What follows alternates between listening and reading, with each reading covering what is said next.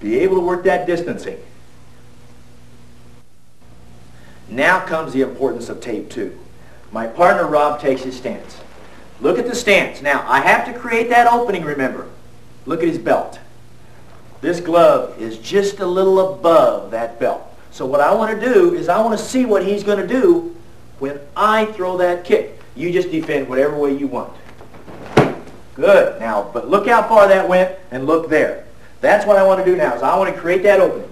So it's boom, boom, and down. Sorry. Okay? Love to hit young kids.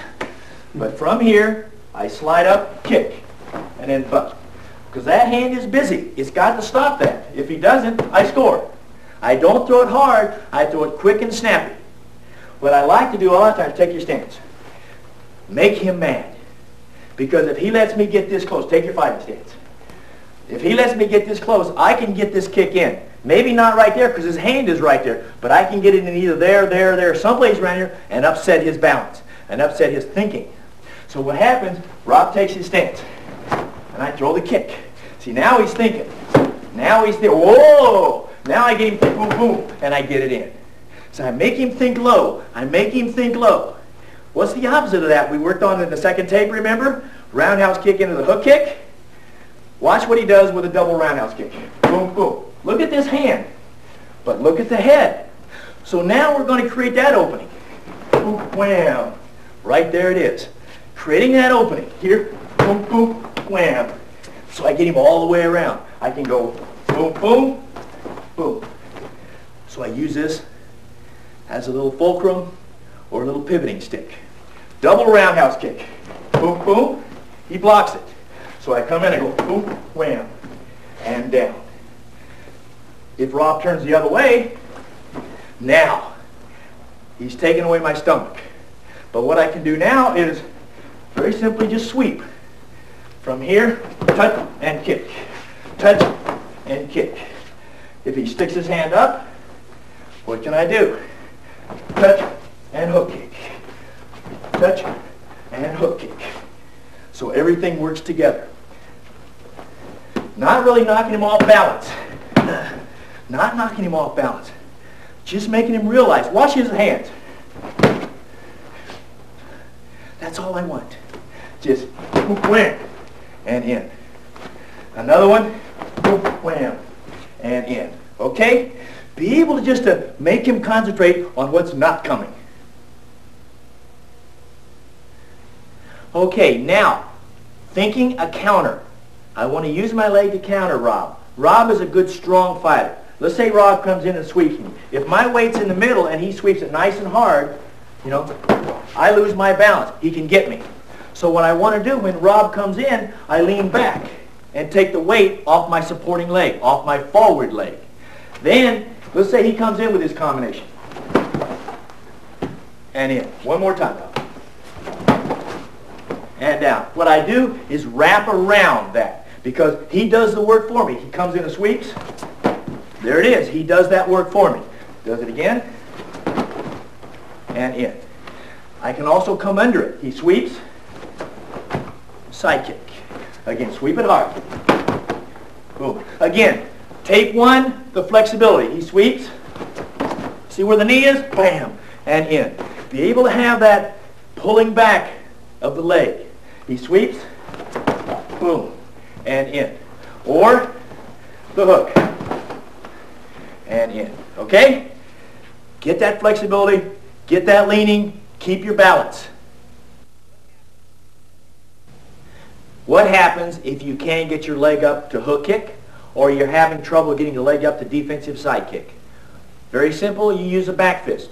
You take away the sweep from him. Rob's going to slide up the sweep. That's all I do. But I don't lean back. I lean into it. Now watch what happens with my forward hand. See what happens? Again. Now you come in with your combination afterwards. I beat him because he's halfway between. He comes in to sweep. If I'm there, he's going to sweep it. But I'm here. And then bam. Okay? Coming nice and hard. I beat him. The leg is not even out yet, and I sweep. Watch again. Watch the forward leg. Watch the rear leg. Here. I beat him. He comes in to sweep. Here. You can jump. I don't like to jump because I don't want to be up in the air. That means if I go up, I got to come down. And I don't know where I'm going to come down. So he comes in and sweep. Here. Okay? Main thing to remember, knee up. Not this, because then he's going to jam you, throw you off balance. But get that leg over his. Here. And then counter. Good snappy back fist. Lean into it. He comes in. Here. I'm jamming him now. He's not trying to sweep me. I'm jamming him. We're going to work on a couple jamming techniques now. What I mean by jamming is Rob's going to come in to kick. Rather than blocking the technique, I short-circuit that movement, which means I bring a leg up or an elbow down or something that stops that technique short of actually making contact with anything. Therefore, he becomes off balance and susceptible to my counter. What happens now, let's do it slowly, Rob. Rob slides in, he slides to kick. Now what happens as he slides in to kick, I lean back, raise my knee to jam. He kicks, and then I fall forward with a ridge hand to his face. Or I can throw a hook punch or a reverse punch or whatever. I prefer the ridge hand. Why I like this is because I don't want to turn towards my opponent. Leaves too much of a target open. I want to be here, but I'm a kicker, so you know what's coming after that, which we'll do in a minute. Okay, Rob, all one movement, you slide in to kick. Boom. Ridge hand. Now you notice how I'm coming into him. I'm not doing this. Because if it does this, it throws me off balance. Rob throws the kick, here, boom, and ridge hand. Okay, the counter to that again, he slides in, kicks here.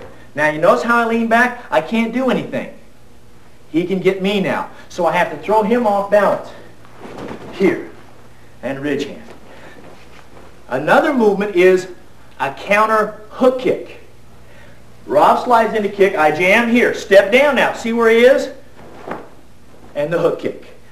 Why? The reason I like to step down is it helps me get the snap, the pivoting in the hook kick. So he comes in to kicks, hits, here, and down.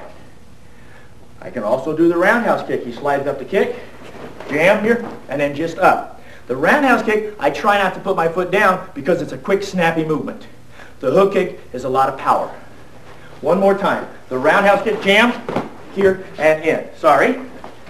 He comes in to kick, here, boom, and in. The hook kick, slides in, jam, here, and down. Now, I'm going to create a good opening. My partner, Rob, has a good forward stance, hands are up, good positioning, good balance, right? So I want to think that I'm going to create this opening real good. Well, I've got to do it because he's got a nice solid stance, so I've got to create this opening. I want to kick him in the face. I don't care kicking him in the stomach, kicking him in the ribs. Anybody can kick anybody in the ribs or in the stomach, right? I want to kick him in the head because it makes me feel good. So what I want to do is I want to create that opening. Watch his head, watch this hand. We have not rehearsed this, so watch what happens. See the head, the foot comes here, the head goes that way. Very simply, out of range of the hook kick, but in range for the roundhouse kick. So basically what happens now is I'm going to do this. Here, and boom. I slide up. There's the leg. He sees it, he's going to defend against it. I fold back, and the kick, and in. One more time, a little quicker, fake, and in. Now, how do I do that? What I might want to do is I might want to throw the roundhouse kick. Slide up here, step down as he comes into counter now, the hook kick. So I can do this. I'll throw the roundhouse kick, let's say. He blocks, tries to counter. Right there. Slide up, knee comes up, kick. Step down. See, I'm still leaning back. He can't reach me, but I can reach him. There's the movement. So it's from here, boom, and the hook kick, and down. Another one. His guard is there. I'm here. I throw the kick, he blocks it. Fake, the hook kick. Same thing. Slide up. I'm going to throw the low hook kick, but now the hook kick comes through the face. Again, slowly. Watch what happens. I slide up, bring the knee up, I throw the roundhouse kick. He blocks it, comes in to throw the punch with the rear hand, I lean, and the hook kick. Very simply, one more time. Slide up, kick, and the hook kick, and down.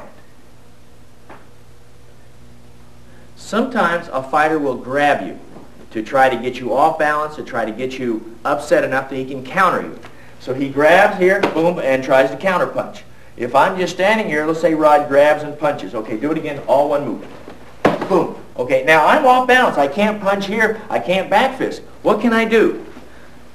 Flexibility is important. The kicking technique is important. He comes and kicks, boom.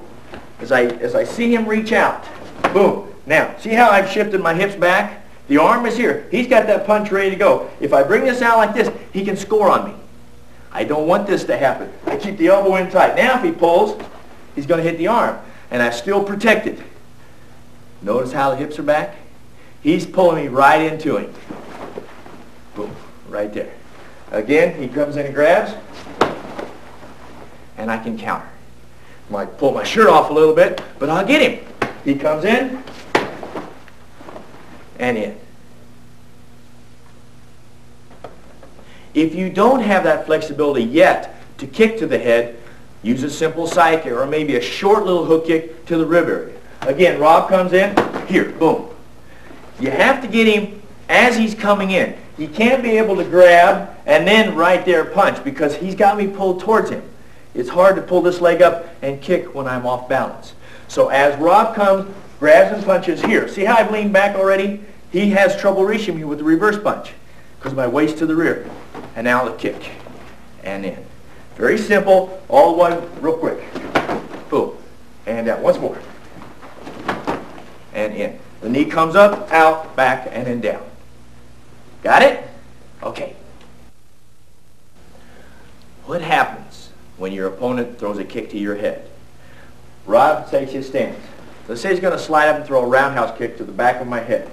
Slides up and he kicks. Boom. Okay, now what I don't want to do is I don't want to create an opening on myself. How would you expect I would create that opening? By simply blocking. He throws the kick, I block. Look at this. He can score. He can counter my counter to his counter. So what happens, I simply lean back, distancing. He slides up for the kick. See how I'm taking that away? I don't need my hands, but I'm going to keep him here for protection. Now what I use is a very simple counter hook kick. He slides in and kicks. Boom, and in. I get him to walk into the technique. One more time, Rob. He slides in the kick, here, boom, and down. Very simply, he slides in the kick.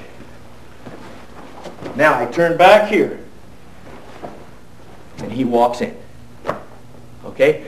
If you can't get the kick to the head, again, use a hooking kick to the stomach or chest area. He slides in for the same kick, here, boom, and in. Lean over, lean over. It's not important that you have your body upright when you kick. That's a fallacy. What you want are your hips underneath you. Straight, here. Not here, but here. So you have that balance. So you have that balance. The upper body can lean back as long as your hips are above your leg. He slides in for that kick. And there's the kick. Okay? Another one he can do, let's say he throws a side kick. Here, see how I'm leaning? Now, what can happen, he'll throw the kick, I lean back, he steps down, and the roundhouse kick. He does it all one motion. Distancing is important here also. He slides in for the kick, out of the way, boom, and down. Once more. Here, and there's the kick. Once more. I can hook kick with it. Here, here, and in. Or I can back fist punch. Here, boom. Here. Distancing. I'm in range, I'm out of range, I'm in range. What happens if your opponent is right on top of you? Rob has his hands up. I don't want to mix it up with him in here. Let's say he's bigger than I am, he's stronger than I am. I can maybe get a technique in, but he's going to be stronger than I am. He's going to be maybe a little quicker than I am. So I want distancing on my side. So get real closer, Rob. There you go. Right here. Now, right from here, all I have to do, again, working flexibility, working the techniques we worked before, is a very simple hook kick. What does he least expect me to do from this position? Kick. Because I'm here, we're tussling around, all of a sudden, boom, Again, we're here, getting close, getting close. Just hit me. Come on, come on, come on, get over here. Even the great ones make mistakes. He's in close, getting closer, getting closer. See here, and there it is.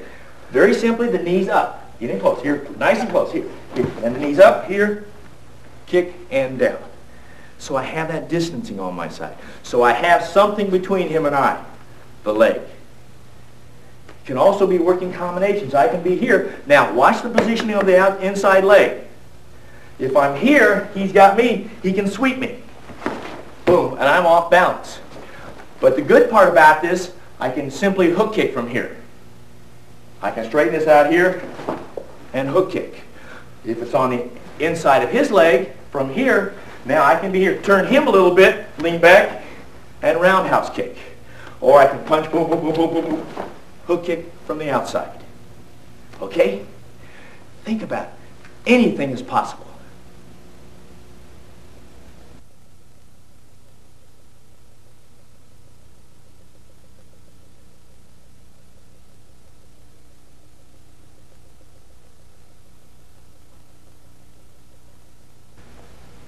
There's primarily three types of fighters you will spar in the ring. Number one, the aggressive fighter. Number two, the runner. And number three, the counter fighter. Rob, take his stance. Now, on the aggressive fighter, he keeps his attack relentless towards you. He's all the time attacking. So if Rob is attacking me, it's all the time moving. So I can't decide to do anything. So I've got to, gee, when he tried me, oh. Well, I've got to stop that technique before it gets started. I can't back up twice and say, now I'm going to counter, because he's already got his momentum moving. So I've got to stop him right off the bat. Here, as soon as he moves. Here, as soon as he moves. Here, as soon as he moves. Or, as soon as he moves. I can't back up. If I back up, he's got me. The second type of fighter, the runner. Let's say we're sparring, and I'm working at Rob. As soon as I start to move, he takes off. And I said, what can I do? I can't throw a technique. I'm going to miss him a mile.